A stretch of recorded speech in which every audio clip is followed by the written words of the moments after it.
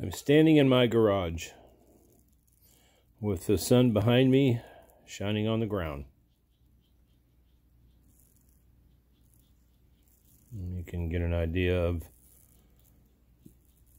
the broad pattern of Chinese writing that this opal has. Now, when I go to the sun, which is going to happen right now,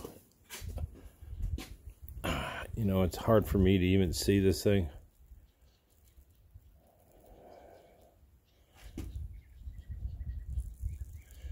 But maybe you can get an idea of what just the laser beams that are coming out of this thing. And back in the shade. The neat part about the diffused light is that it just, the whole thing becomes active rather than just the pixels, the pixel fire. So that's it. There you go.